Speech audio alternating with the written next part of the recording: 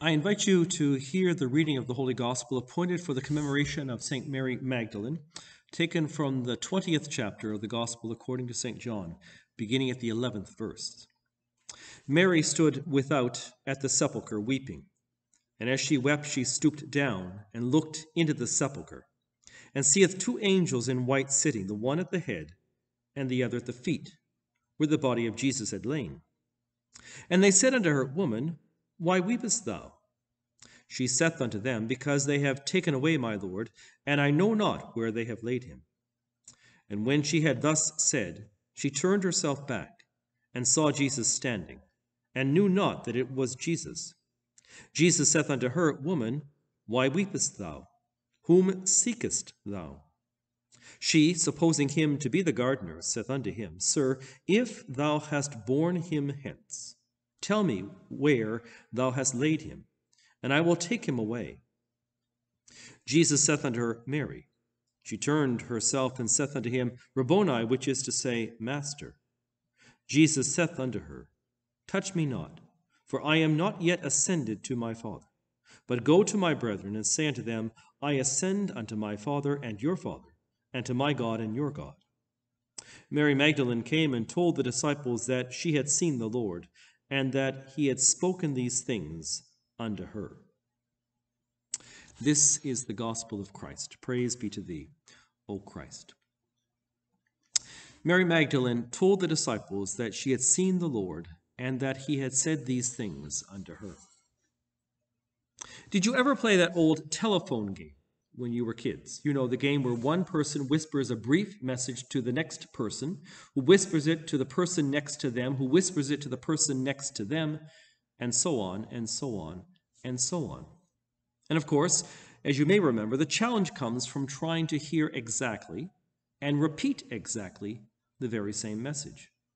So challenging, in fact, that sometimes the message at the end of the process, after it's gone through 20 or 30 people, bears no relation at all to the message at the beginning. That kind of game that we may have played as kids is a real-life problem that I see all the time, sometimes harmlessly, sometimes not. It happens in everyday conversations, often, I'm afraid, whenever we give ourselves over to a little gossip. I suspect that we've all seen it happen at one time or another. Did you hear about so-and-so? Someone might say to us, who then goes on to tell us about, say, an x-ray that a friend is going to have because they twisted their ankle and something doesn't feel quite right. A perfectly harmless, perfectly normal kind of conversation with the very best of intentions at heart, with genuine concern for someone that we care about. But then we pick up that story and tell another friend.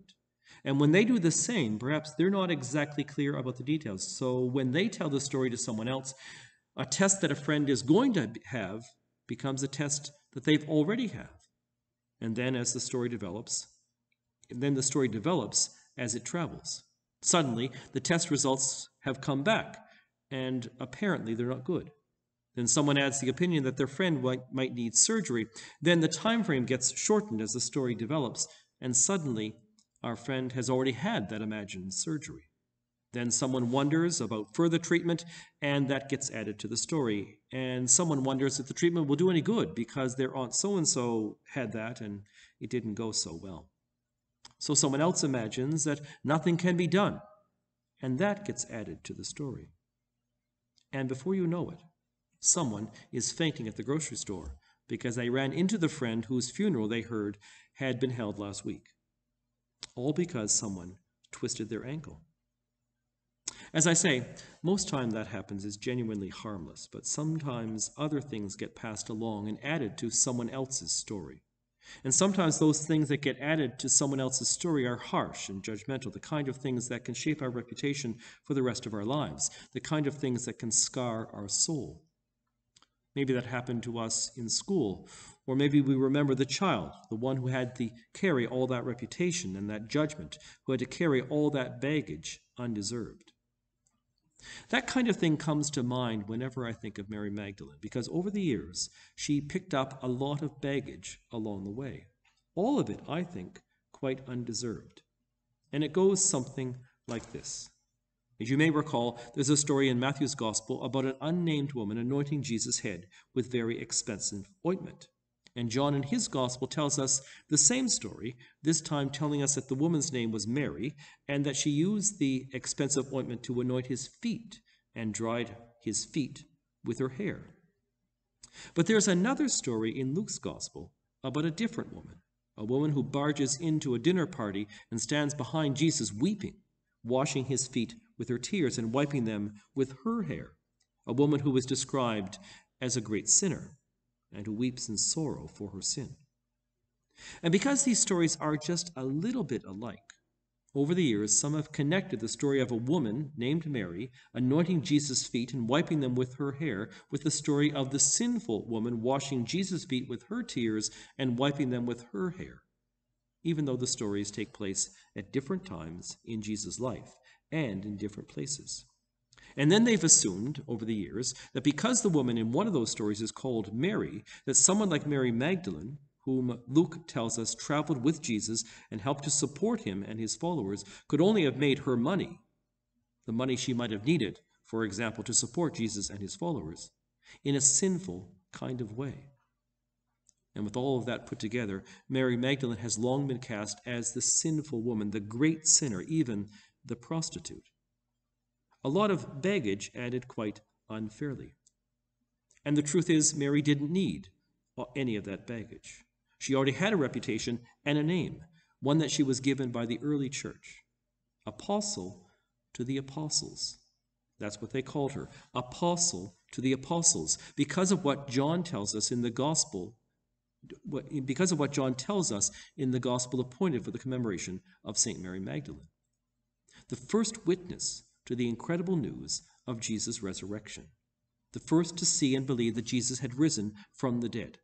The one given the job by the risen Christ himself to go and tell the others, to go and tell the apostles and the disciples, to tell them the scarcely believable news that Jesus was no longer dead, that not even something as powerful and forever as death was any match for the power of God. Apostle to the apostles. Now, I don't know what your baggage might be. I don't know the baggage that you may be forced to carry. Those things from your past that come uninvited and unwanted. I don't know what labels you were given, what names you were called. But I do know this, that in Jesus Christ, the past, whether deserved or undeserved, is the past. We need not be prisoners of what we've done, and we need not be prisoners of what others have done to us or said of us. That harsh words of judgment are no match for the compassionate word of God, risen from the dead. That's what Mary Magdalene witnessed to as the apostle to the apostles. That Jesus is risen from the dead. That death itself is defeated. That death was not his last word and is no longer our last word. And the only thing that's going to forever stay dead for us is the past. Let us pray.